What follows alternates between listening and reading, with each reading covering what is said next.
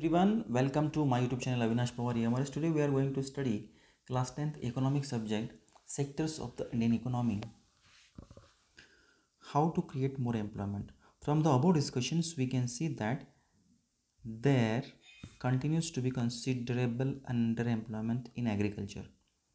So there are also people who are not employed at all. In what ways can one increase employment for people?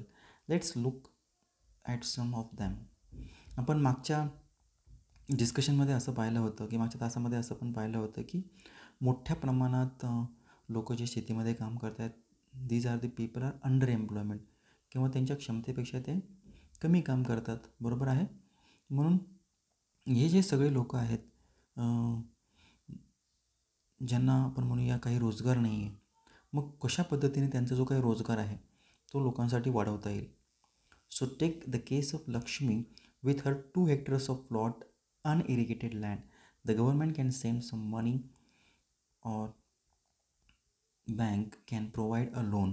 जर आपण लक्ष्मीचं पाहिलं होतं जिच्याकडे 2 hectares land आहे, जी जिरायत जमीन आहे, मग गव्हर्नमेंटने असं केलं पाहिजे की तिला काही पैसे उपलब्ध करून दिले पाहिजे किंवा बँकने तिला लोन दिलं पाहिजे. कशासाठी? To construct a well for her family to irrigate the land. मग तिची विहीर बांधेल आणि मग तिच्या विहिरीत बांधल्यामुळे पाणी उपलब्ध होईल आणि मग तिची शेती ती चांगल्या पद्धतीने करू शकेल. So Lakshmi will be able to irrigate her land and take the second crop wheat during the rabi season. आता पाण्याची उपलब्ध असल्यामुळे लक्ष्मी काय करेल, जे वर्षातून एक पीक घेत होती पावसाच्या पाण्यावर, आता ती 2 पिकंही घेऊ शकेल, बरोबर आहे. रब्बी पीक जसं आपण म्हणूया गहू ही दुसऱ्या सीझनमध्ये पण ती घेऊ शकते. So let suppose that 1 hectare of the wheat can provide employment of 2 people for 15 days including sowing, watering, fertilisers. आणि म्हणून आपण असं म्हणूयात की 1 हेक्टरमध्ये जो गहू लागलेला आहे त्याच्यामध्ये 2 लोकांना रोजगार हा मिळणार आहे 50 दिवसांसाठी. मग तो रोजगार कशासाठी आहे? सोविंग म्हणजे आपण म्हणूया लागवडीसाठी किंवा पाणी देण्यासाठी किंवा खते देण्यासाठी. Okay. So application and harvesting, त्याच्यानंतर पीक आल्यानंतर ते पीक काढण्यासाठी. सो यासाठी 2 लोकांना रोजगार मिळणार आहे 50 दिवसांसाठी. So the 2 more member of the family can be employed in her own field. आता काय होतं आहे की पाणी उपलब्ध झालेलं आहे, लोन दिलेलं आहे बँकेने किंवा सरकारने जर पैसे दिले तर मग दुसरं पीक घेतल्यामुळे 2 लोक आणखीन कामाला खऱ्या अर्थाने लागणार आहेत जे त्यांच्या शेतामध्ये, बरोबर आहे, 50 दिवसांसाठी. So now suppose a new dam is constructed and canal R being Doug to irrigate many of such form. दिस कुड lead a lot of employment generation within the agriculture sector it self, reducing the problem of under employment. मग अशा पद्धतीने लक्ष्मीसारखे हजारो कुटुंब असतील. मग अशा ठिकाणी जर डॅम बांधले गेले किंवा कॅनल्स जर तयार केले तर मग अशा पद्धतीने हजारो पद्धतीने आपण म्हणूया पाणी उपलब्ध होईल, शेतीला सिंचन करता येईल, त्यांच्या शेतीने चांगलं उत्पन्न काढता येईल आणि जास्तीत जास्त लोक या प्रायमरी सेक्टरवर ॲग्रिकल्चर सेक्टरमध्ये काम करताना आपल्याला दिसतील. आणि जो आपला अंडर एम्प्लॉयमेंटचा प्रॉब्लेम होता, अल्पभूत ज्याला म्हणूया बेरोजगारी, तो प्रॉब्लेम नष्ट होण्यासाठी प्रयत्न होईल. म्हणून एकतर आपण पाहिलात की रोजगारी कशी कमी करता येईल, शेतकऱ्याला लोन देणं, त्याचबरोबर डॅम बांधणं, कॅनल बांधलं. Now suppose Lakshmi and other farmer produces much more than before, they would also need to sell some of this. For this they may require transport their product to the nearby town. If the government invests money in the transportation and storage crop or makes better rural road, the mini truck reach everywhere. Several farms like Lakshmi who now access to water can continue grow and sell this crop. This activity can provide productive employment to not just a farmer but the others such as the services like transport and trade. आता लक्ष्मीचं उत्पन्न झाल्यानंतर लक्ष्मीला ते विकावं लागणार आहे. लक्ष्मी जे उत्पन्न झालेलं आहे ते मग ती ट्रान्सपोर्ट जर असेल तिच्याकडे तर ती ट्रान्सपोर्टच्या साहाय्याने तिला गरजेचे आहे आणि मग ती शहरामध्ये जाऊन तिचे जे काही जास्त झालेलं शेतीचं उत्पादन आहे ते विकू शकते. आणि म्हणून गव्हर्नमेंटने जास्तीत जास्त पैसा जो आहे तो ट्रान्सपोर्टेशनमध्ये, रोड बांधण्यासाठी किंवा जे अन्नधान्य आहे त्याची साठवणूक करण्यासाठी स्टोरेज हे जर केलं तर लक्ष्मीसारखे अनेक घरांना त्याचा फायदा होईल. शेतकऱ्यांना रोजगार भेटेल. त्याचबरोबर सर्व्हिस सेक्टरमध्ये जसं ट्रान्सपोर्ट ट्रेड या क्षेत्रालाही फायदा होणार आहे. So Lakshmi need not continue to water alone. To cultivate the land she also need seed, fertiliser, agriculture equipment, pump set to draw water. आता लक्ष्मीला फक्त पाण्यावर अवलंबून राहून चालणार नाही. तिला शेतीची लागवड करण्यासाठी, शेतीमध्ये तिला पीक घेण्यासाठी वेगवेगळे खते पाहिजे आहेत किंवा शेतीची साधनं पाहिजे आहेत, पंपसेट पाहिजे आहेत पाणी काढण्यासाठी. So being poor farmer she cannot afford many of these. So she will have to borrow money from money lender and pay high rate. आणि मग ती काय करेल, तिला ह्या सगळ्या वस्तू घ्यायच्या आहेत म्हणून, तर तिला सगळ्या वस्तू घ्यायच्या असतील तर ती सावकाराकडून पैसे घेईल आणि मोठ्या पद्धतीने आपण म्हणूया इथे पहा शेतीचं दिसतो आहे शेतकरी. आणि मग लक्ष्मी काय करेल, मोठ्या प्रमाणात जे म्हणूया व्याज देऊन ते पैसे घेईल.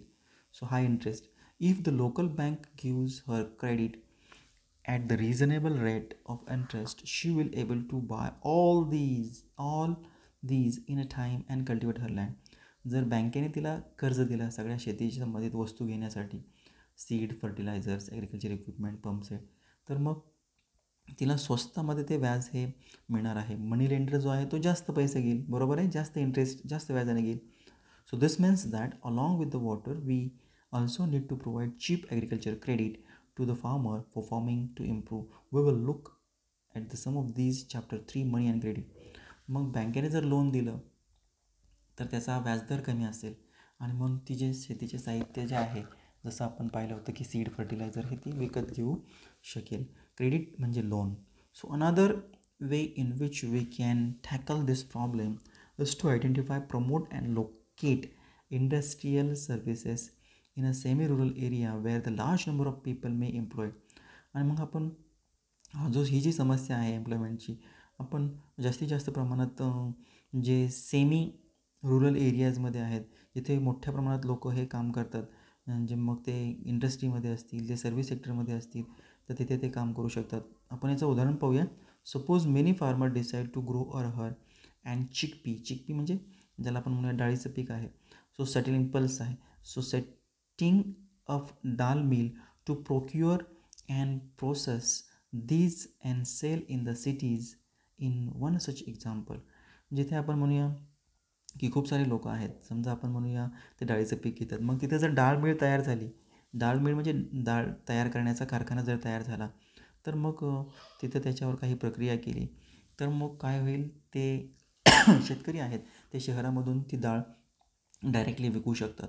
So opening cold storage could given an opportunity to farmer to store their product like potato, onion and sell them when the price is good.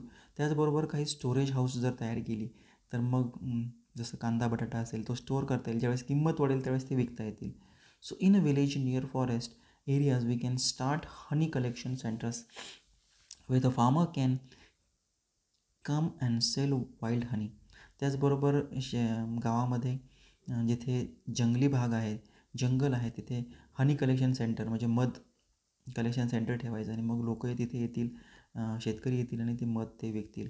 So it is also possible to setup industry that process vegetable and agriculture produce like potato, sweet potato, rice, wheat, tomato, fruits which can be sold outside the market.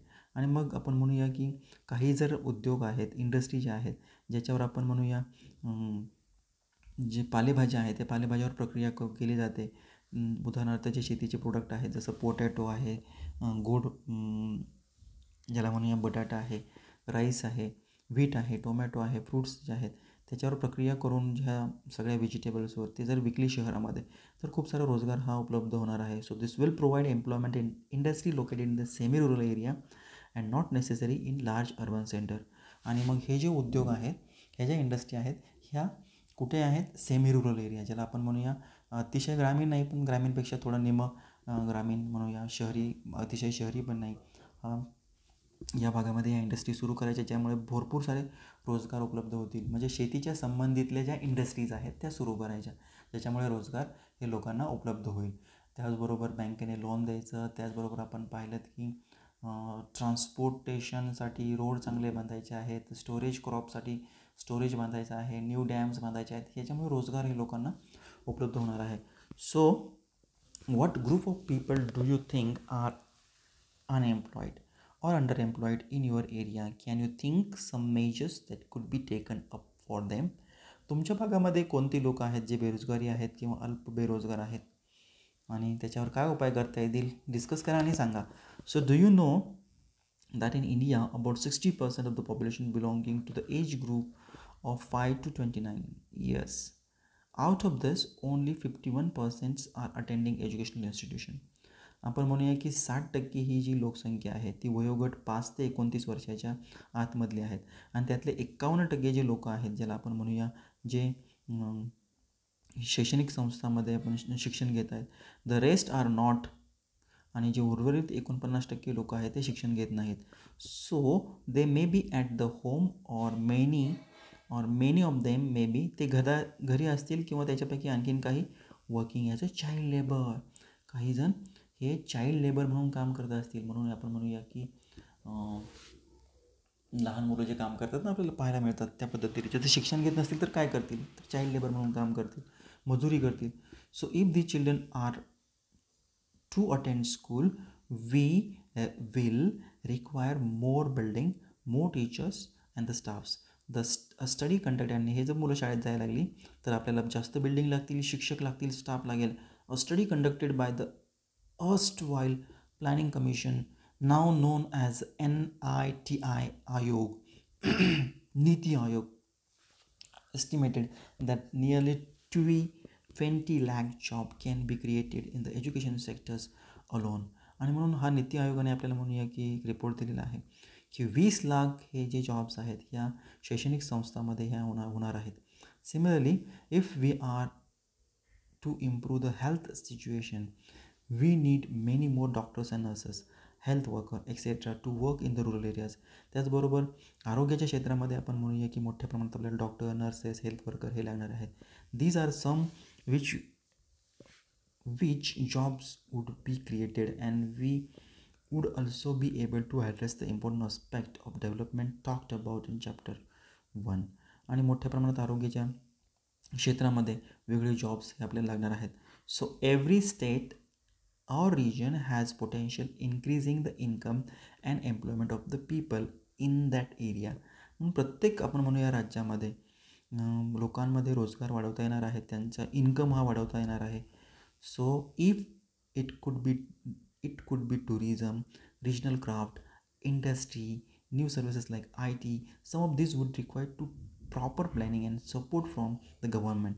For example, some of the study by the planning commission says that if tourism as a sector is improved every year, we can give additional employment more than 35 lakh people.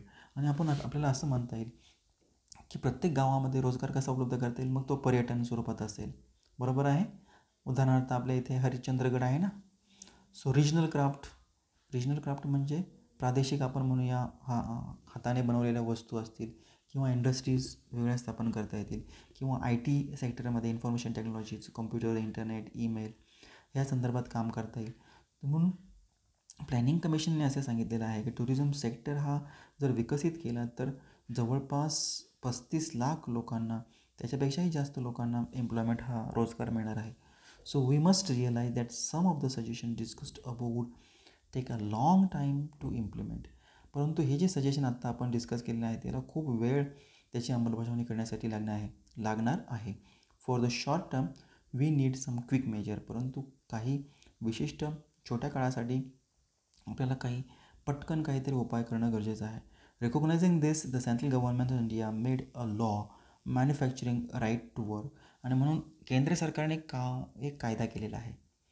कामाचा हक्क, काम करण्याचा हक्क, रोजगार मिळण्याचा हक्क ज्याला आपण म्हणूया. In about 625 district of India, भारतातले 625 जिल्ह्यामध्ये ही जी राईट टू वर्क आहे चालू आहे. It is called Mahatma Gandhi national rural employment guarantee act 2005, MNREGA ज्याला म्हणतात, 2005. Under the MNREGA 2005, all those who are able to and are need of work in rural areas are guaranteed 100 days of employment in a year by the government. आणि मग याच्यामध्ये काय होतं मनरेगामध्ये, की ज्यांना खरंच गरज आहे आणि जे ग्रामीण भागामध्ये आहे त्यांना 100 दिवसाचं काम हे मिळणार आहे. If the government fails in its duty to provide employment, it will give up unemployment allowances to the people. जर गव्हर्नमेंटने अशा लोकांना रोजगार देण्यामध्ये ती अपयशी ठरले तर बेरोजगारी भत्ता ह्या लोकांना द्यायचा आहे. So this type of work that would be future help to increase the production from land will be given preference under the act. आणि मग ह्या पद्धतीच्या कामामध्ये जे भविष्यामध्ये आपण म्हणूया की जे आपल्याला मदत करणार आहे उत्पन्न काढणं, जास्तीत जास्त उत्पन्न घेण्यासाठी या कायद्यानुसार. So that's all from my side. Thank you friends for watching this video.